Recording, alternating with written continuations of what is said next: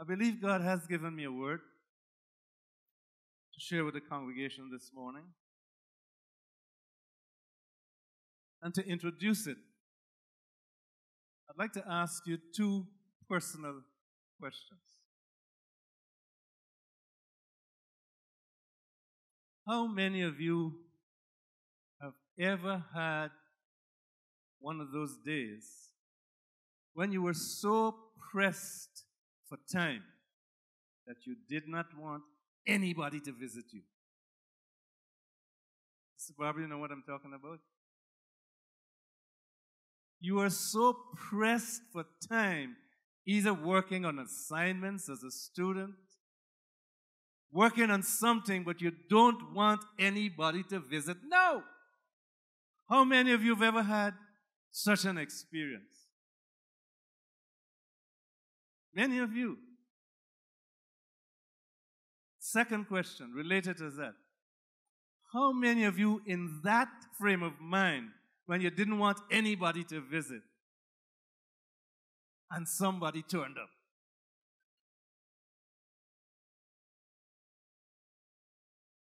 Well, I want you to know that I have had such experiences more than once. But I remember one in particular that I want to share with you. I was working on a particular assignment, not academic assignment. And I did not want anybody to come. And somebody decided to visit the same day. The moment I saw that person, I said, that is it. There's no way. There is no way I'm going to get out of this. Reluctantly, I invited that person in, totally convinced that my evening was ruined. Guess what? My evening was not ruined. Instead, my visitor turned out to be a blessing. Hear me? God actually used him, the person that I thought was an unwelcome visitor. God used him to minister to me. He was God's minister. But I initially failed to recognize him as a minister. Why? He did not look like a regular minister. In fact, that particular person, whenever he shows up, I know he is a long meter. But God used that unwelcome visitor. I even wanted to call him in my mind an intruder, but God used him, even though he didn't look like a regular minister. God used him to minister to me. As I reflect on that, I said to myself, how often in our everyday experiences we fail to recognize God's ministers because they do not come in ways, they do not come in garb that we are accustomed to. And quite often we miss the intended ministry, we miss the intended blessing. Sometimes our response to some of God's ministers is, "Get thee hence, Satan. Get behind me, Satan," because you don't recognize that that is God's minister. Friends, I'm convinced that God uses as his ministers whomever and whatever he chooses to accomplish his purpose in our lives. He uses people. He uses angels sometimes. Sometimes he uses things, including stones, rocks. He even uses animals. Remember Balaam? He could use a donkey if he chooses. He uses circumstances. He uses situations. I wonder if you could think, as you look back on your life, of things or persons or circumstances that God used in your life. You didn't recognize it at first, but eventually you realize and you say, thank you, Lord. Today I would like to introduce you to one of God's faithful, and I'm tempted to say, not only faithful, but one of God's favorite ministers. Even though he's not so loved, but is nevertheless a minister of God. We don't like it because we fail to recognize it as a minister of God. The minister I want to introduce you to today is failure. Yes, you heard me correctly. Failure. So today, put on the PowerPoint for me, please.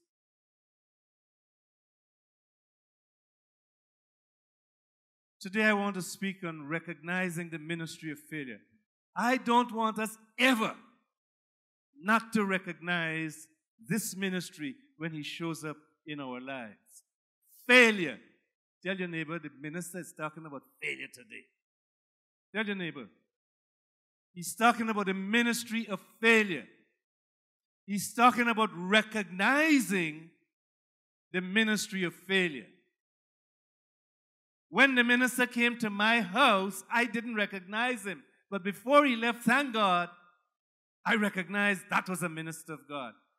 There are times when this ministry is operating in our lives and we fail to recognize the ministry and we fail to get the blessing and the ministry that God has in store for us. So tell your neighbor again, listen up. God has something to say to us today regarding failure, the ministry of failure. I've learned over the years, Sister Barbara, that one of God's most effective ministers in the lives of his people is failure. God not only allows failure in our lives, but I'm convinced that there are times when he directly causes us to fail in order that his purpose for our lives may be accomplished.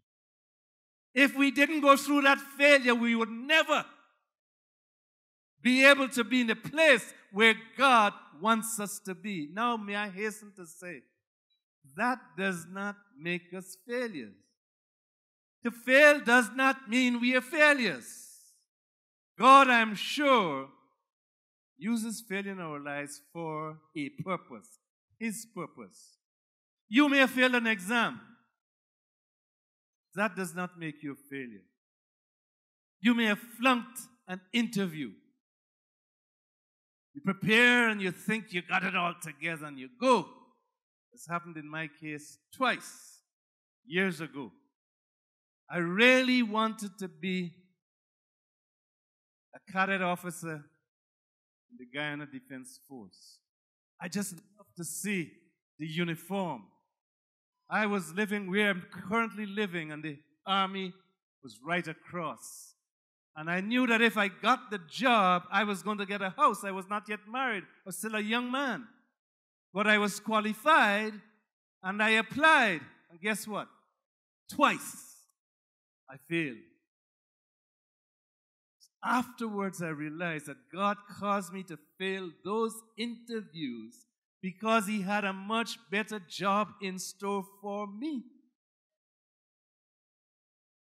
I did not become a soldier in the Guyana Defense Force. Sister Debbie, I'm a soldier in the army of God. You may have failed, but I want you to know that that does not make you a failure. I think of Thomas Edison. How many of you have heard the name Thomas Edison? Some of you. Thomas Edison, who was he? He was the inventor of the light bulb. Do you know how many times Thomas Edison failed before eventually succeeding? He made 1,000 unsuccessful attempts at inventing the light bulb. 1,000!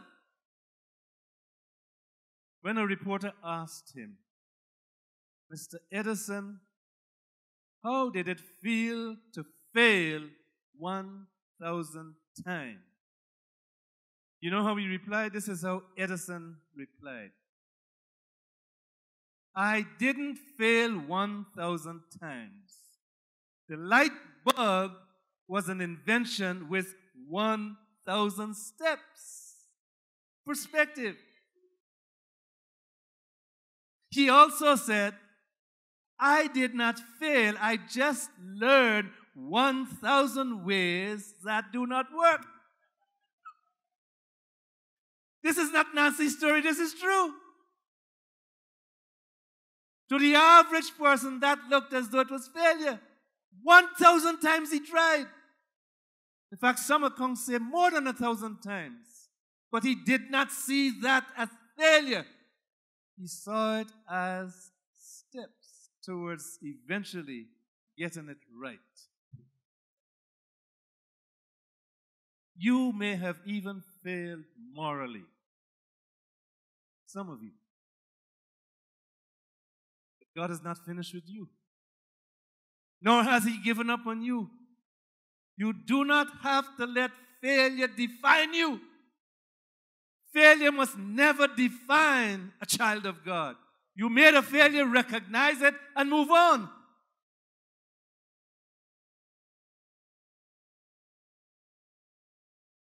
I remember years ago, a young lady in the United States, a daughter actually, one of my many daughters, our many daughters, loves them in for the Lord. Went across to the U.S., found a place in the church, and was doing extremely well. Then something happened. She got pregnant.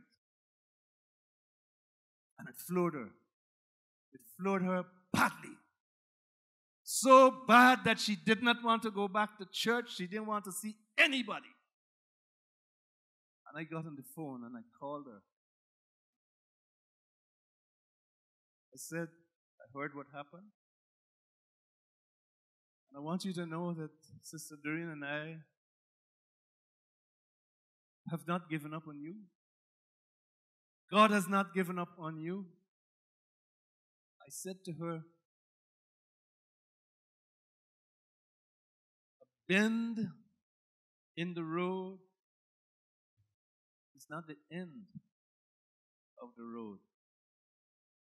I've used that with others since then, and that thing just turned her around. Today I'm happy to say that she didn't allow that failure to define her life. It refined her. She's better for having gone through that experience. She suffered the consequences. It was embarrassing, but it did not define her. And I want you to know that even if you failed morally, it's not the end. A bend is not the end.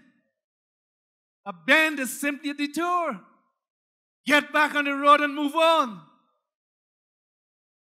God wants you to know that no failure, absolutely no failure in your life.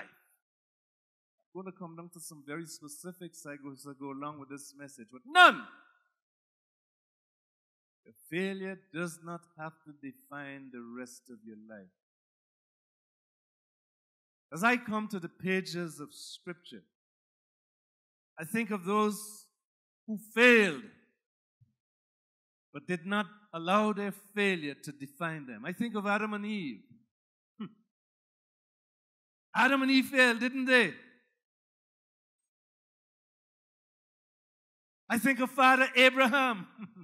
Yes, father of our faith. He failed. He lied.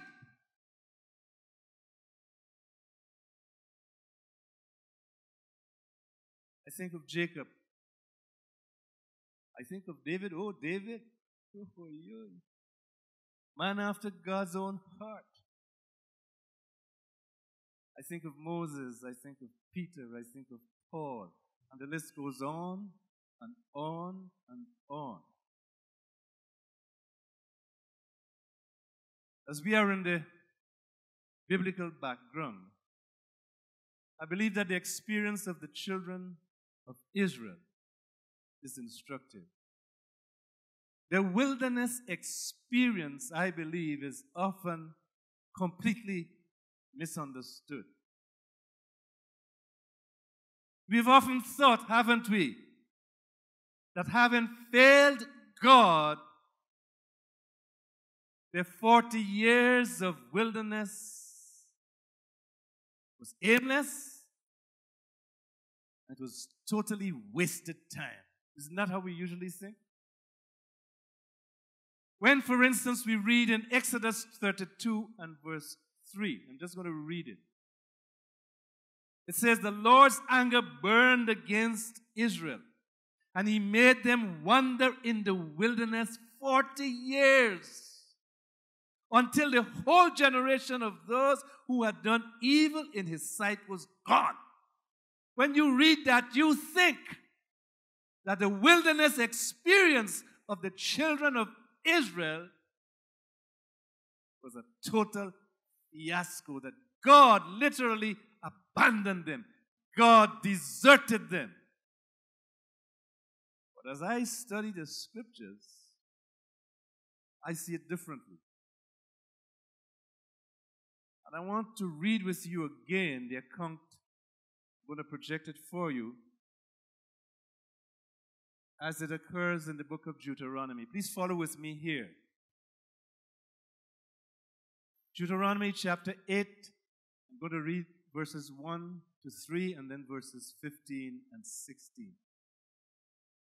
Be careful to follow every command I am giving you today. This is God speaking to the Israelites. They had come out of Egypt. They should have gone into the promised land.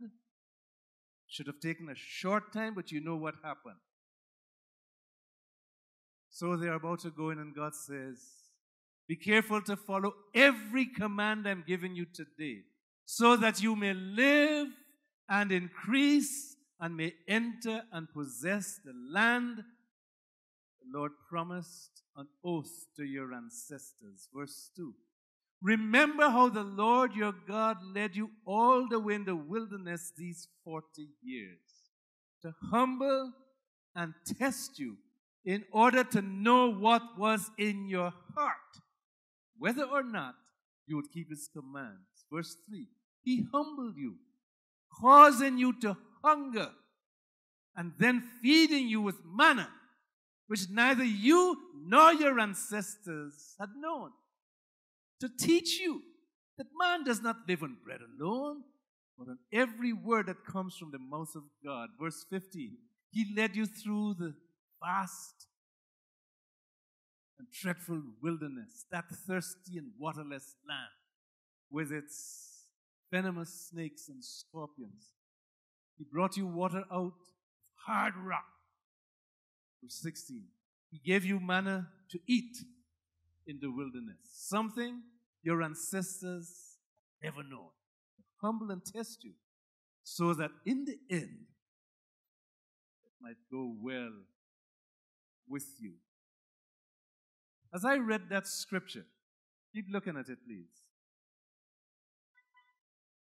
Did anything jump out for you? I don't want you to answer me. Answer to yourself and to the Lord.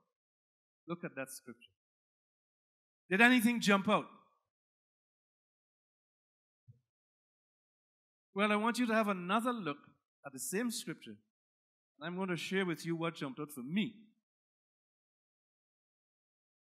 Look at the same scripture, but I've just underlined and highlighted certain parts that jumped out for me. We're talking about the children of Israel who disobeyed God going through the wilderness.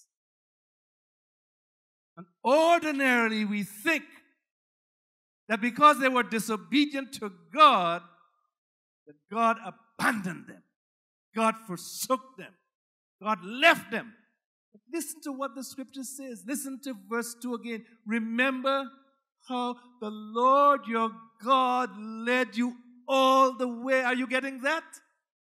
In the wilderness, God led them all the way. Let me read the entire thing. Remember how the Lord your God led you all the way in the wilderness these 40 years. That's significant, as you will see. Even though they failed God, it says he led them. And then look at verse 15. He led you through the vast and dreadful wilderness, that thirsty and waterless land with its venomous snakes and scorpions. The point, beloved, is this: that though the children of Israel had an experience of failure, God did not abandon them. Rather, he led them through the wilderness. Not around the wilderness, not out of the wilderness. He led them through the wilderness to accomplish in their lives what could not otherwise be accomplished. They did not escape, please get this, they did not escape the consequences of their disobedience. God saw to it that they did not. But through the discipline of the consequence, they brought to their senses.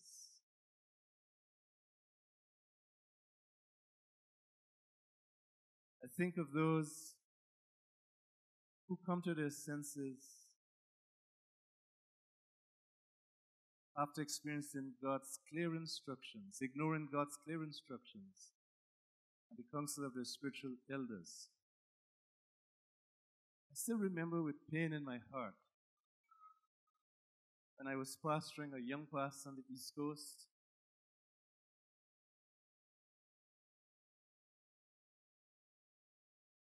A young lady that we counseled with, we said to her,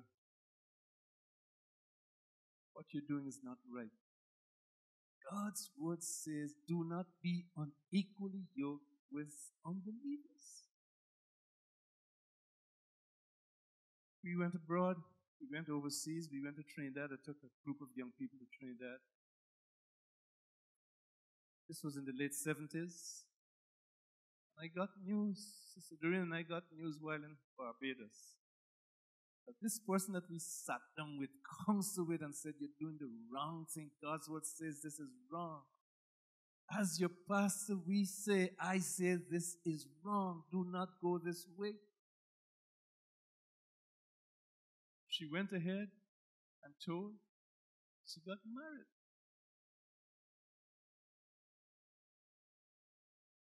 We came back heartbroken. She's still our daughter. She's still a member of the church I pastored.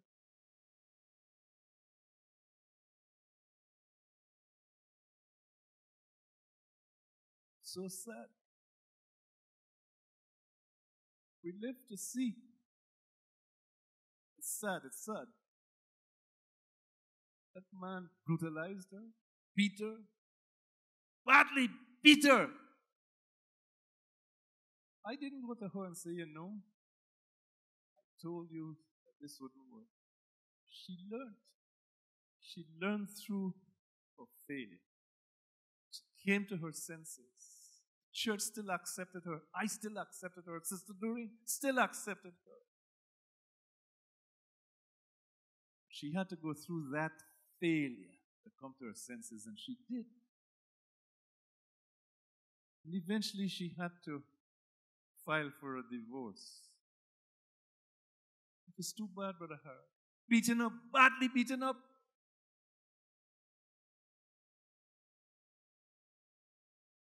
Then he got the gall to come and ask if she would take him back. And she says, not at all. Today, she's serving the Lord. She got a son out of that marriage. She got custody of the son. And he's doing very well. He's become a scholar.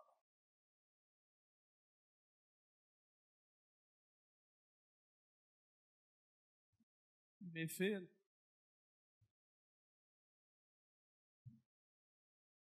Children of Israel did not escape the consequences of their disobedience. Through the discipline of the consequence, God brought them to their senses. The question you're no doubt asking is, how does God use ministry or use the ministry of failure in our lives? From these scriptures that I've been looking at, I want to share with you how God uses the ministry of failure in our lives so that you don't fail to recognize it. In the first place, this is what I'm dealing with now. How God uses the ministry of failure in our lives. In the first place, God uses failure, the ministry of failure, to humble us. That is, to empty us of pride. I want you to note again these scriptures. God led you to humble and test you. That's why He didn't abandon them. They failed, but God is using the failure for a purpose in their lives, to humble them, to test you. And then verse 3 says, He humbled you. And then in verse 16 it comes down again and it says, He gave you manna to eat in the wilderness, something your ancestors had never known. Why? To humble and test you. God's purpose was to empty them of their pride, and He did just that. Man's basic problem, quite often, we may not admit it, but quite often, our basic problem is pride. I.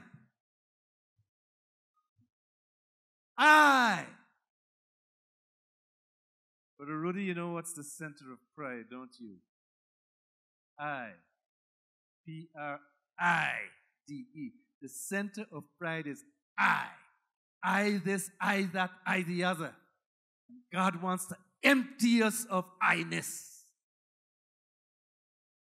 We're not I man. No. That's for another group.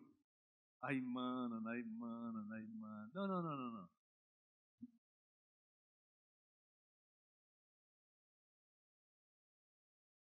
Center of pride is I. Man's basic problem. The quality of having an excessively high opinion of oneself, of one's importance, conceitedness, haughtiness, big-headedness. All of those are synonyms for pride. And God's toughest job very often is to empty us of it, to bring us to the place where we recognize that we totally need Him, to a place where faith in self is destroyed. I believe Moses' experience in the scriptures is also illustrative and instructive. So I want us to look at this passage of scripture. Acts chapter 7. I'm going to read verses 22 to 30. Moses was educated. What was he? Educated. I'm not talking against education. This church talks about education. Thank God for the scholars that came up here, that got bursaries, that got scholarships. Saying to you that we prize education. Moses was educated in all the wisdom of the Egyptians and was powerful in speech and action. He's eloquent.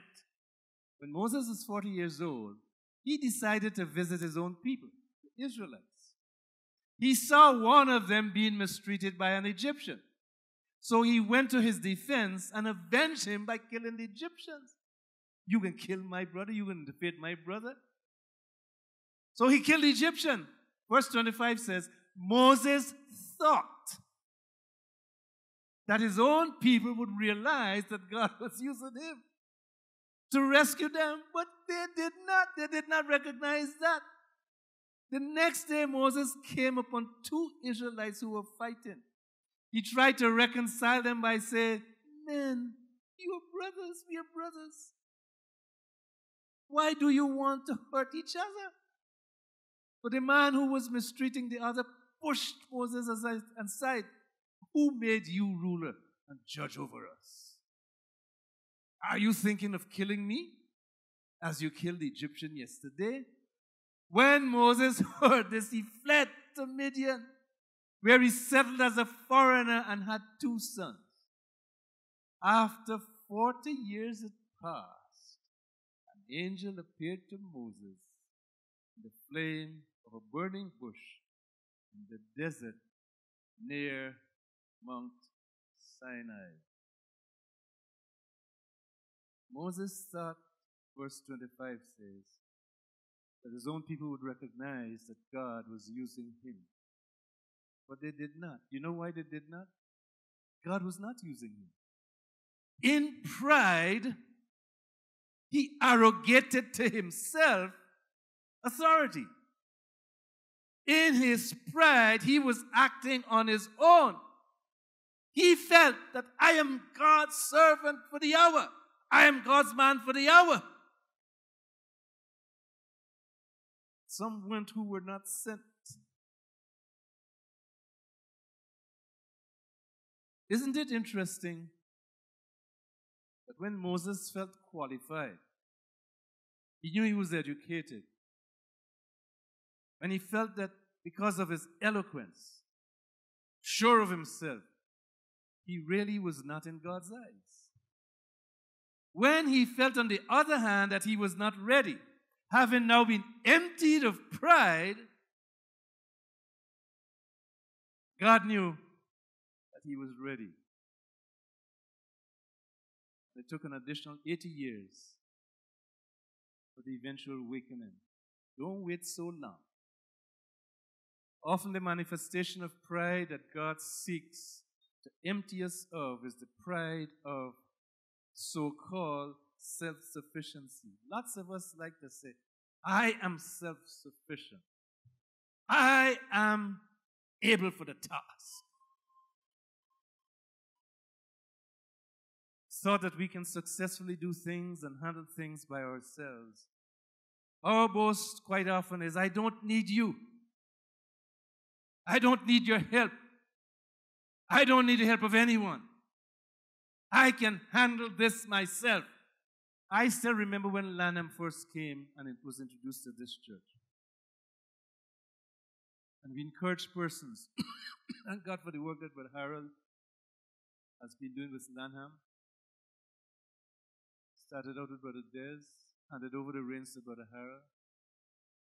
And an opportunity was coming. And I remember talking to a number of persons. One person looked at me and says, Brother Joe, I got all already. He was very serious.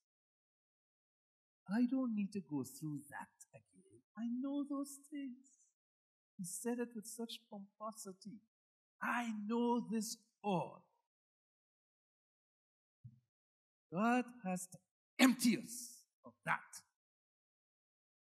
so-called self-sufficiency, self-confidence. Christians shouldn't be talking about self-confidence. We should be talking about Christ's confidence. I can do all things through Christ who strengthens me. That's self-confidence. So God wants to empty us of that. I think of parents and their teenagers and young adults. Mother says to her daughter, be careful with that young man you're going out with. He ain't got no good intentions. The parent tell you that? He ain't got good intentions for you. All he interested in is your body. She looks and says, Mommy, always. I could handle this.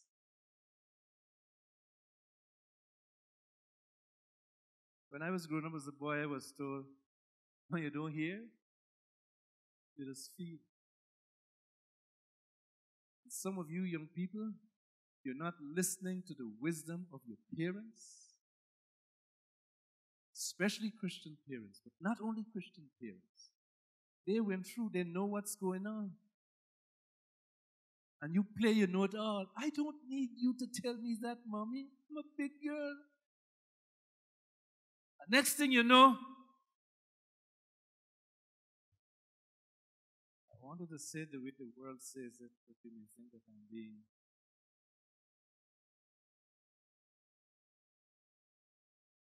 Let's stick with the scriptures. Let me share about Brother Peter. I believe his case is also illustrative and instructive. I want you to observe Peter's boast in this passage of Scripture. Mark 14, 27 to 31. Jesus is predicting what will happen. Jesus says, "You will all fall away. For it is written, I will strike the shepherd, and the sheep will be scattered. But after I have risen, I will go ahead of you into Galilee." Peter declared, not just spoke, he declared, "I decree and I declare, even if all fall away, I will not. Truly I say to you," Jesus answered, "today, yes, tonight, before the rooster crows twice, you yourself will disown me 3 times. But Peter insisted emphatically. He just insists emphatically. "Even if I have to die with you, I will not disown you." All the others said the same. It's not just Peter. But we focus in on Peter now. Wanting to empty him of pride, of self-sufficiency. Jesus, I believe, based on the scriptures, negotiates Peter's failure. You don't believe me? Look at this other scripture. Luke 22, 31 to 34. "Simon, Simon, Satan has asked to sift all of you as wheat." He's asking permission to sift you all as wheat. "But I have prayed for you, Simon, that your faith will not fail." Aren't you grateful that God, that Jesus, our intercessor, is constantly making intercession for us? Were he not, we will be in big trouble. Peter wasn't listening. "That you may not fail, and when you have turned back, strengthen your brothers." But Peter replied, "Lord, I am ready to go with you to prison and to death." Jesus answered, "I tell you, Peter, before the rooster crows today, you will deny 3 times that you know me." So Jesus, I believe, literally says, "I have given Satan permission to sift you." Aren't you glad that Satan can't touch you unless Jesus gives permission? And if Jesus gives permission, if God gives the permission, you got to be sure that he got your back. You got to be sure that he is praying for you. He's interceding for you. God, the Holy Spirit, is always interceding for us. Jesus is always interceding for us. So even if he allows Satan, gives him the permission to sift us, I know somebody praying for me. Not just my mother, not just my brother, not just my sister. My Savior is.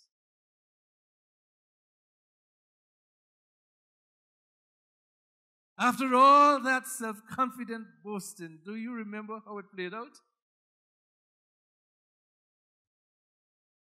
Do you remember how Peter, when he was confronted, this same boastful man, "I am this. I will die with you no matter what happened. Count on me, buddy. You got my back." I can joke. You got my back. I got your back. I got your back. You forget what I said? I will pray for you. Satan desired to sift you as wheat. I want to share with you how it played out. You know the story, but I want you to see it.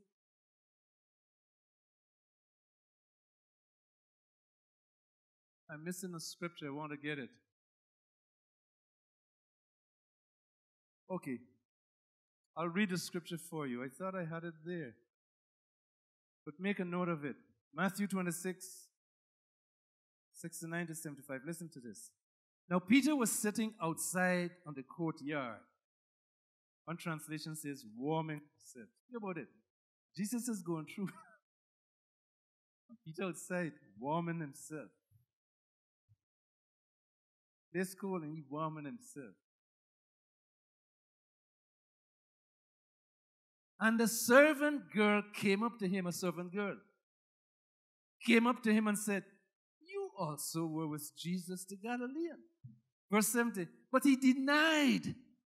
He denied it before them all, saying, I do not know what you mean.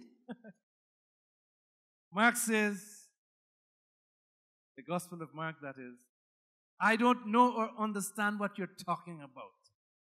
He said, and he went out into the courtyard. Verse 71, and when he went out into the entrance, another servant girl saw him. And she said to the bystanders, this man was with Jesus of Nazareth. Verse 72, and he again denied it with an oath. You know what oath means? Guyanese say, I swear to God, I tell you the truth, buddy. That's what oath means. I swear to God that I'm telling you the truth. You don't believe in me? That is what this is saying here. Let me read it. 72, and he again denied it with an oath. I do not know the man. Verse 73. After a little while, this is going to be the third time, the bystanders came up and said to Peter, certainly you too are one of them, for your accent betrays you. I was in New York the other day trying to catch an elevator, and I said, hold it. When I reach in the elevator, then he says, I know you are Guyanese. I said, how you know? He said, your accent betray you. Hold it. Only Guyanese said, hold it. So the bystander says, you are one of them. You're very dark. Your accent betrays you. Listen. Verse 74. Then he began to invoke a curse on himself and to swear, I do not know the man. This is serious. Imagine you calling a curse on yourself. Thank God Jesus was praying for him. Jesus knew.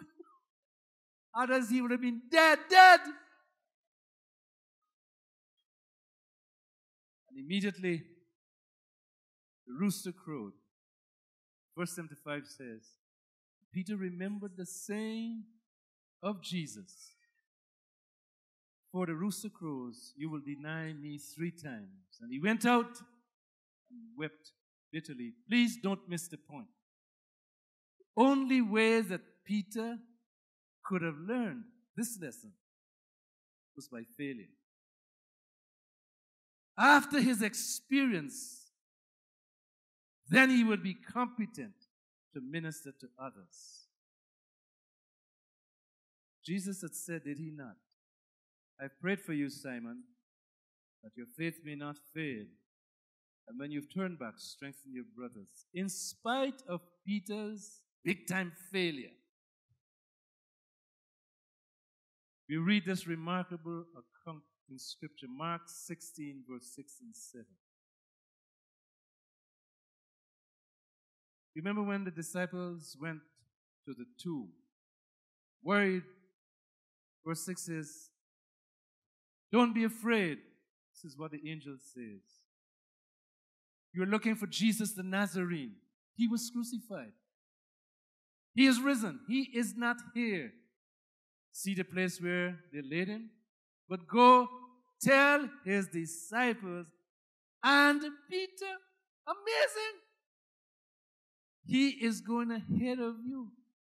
There you will see him just as he told you. Peter failed the Lord, but God, Jesus, did not hold it against him. And beloved, the same is true for us today. He does not hold our failures against us. So I say to us again, don't allow your failure to define you. Admit it was a failure. Do the thing you need to do. Repent, renounce it, and move on. Give God some praise. Give God some praise. Give God some praise. Oh, give God some praise.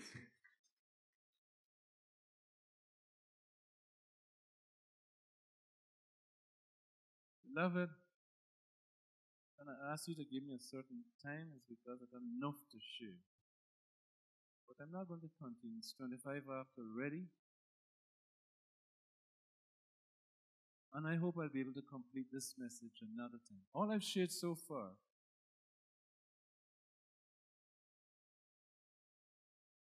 with respect to how God uses the ministry of failure in our lives is one, to humble us, that is to empty us of pride. The other thing I'm going to share with you is using failure to expose what is in our hearts. That's where I really want to go to, but I can't do it now. It's too late.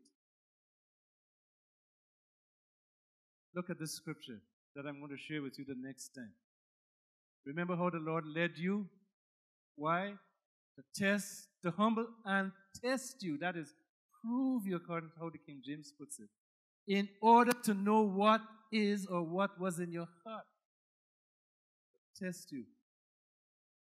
And may I say, it's not that God didn't know already. He knows. But He wants you to know what it is. God knows what is in our heart already. Peter thought that obedience was in his heart. Peter thought that, oh, I will stand up for the Lord. But the Lord knew betrayal was there, denial was there. And God exposes it so that he will see. I can talk more about this. The last thing I'm going to share with you. The reason he wants to humble us, to expose us, is to do us good in the long run. Note that scripture. Give humanity in the wilderness something your ancestors had never known, to humble and test you. Why? So that in the end, it might go well with you. That's what God is after. The end product. If you want this message in its entirety, come to the second service. I believe I'm going to get more time there. We won't have all the things that we did in the first service. You come to the second service, you're going to get the full message. Sister Barbara, would you take it from here, please?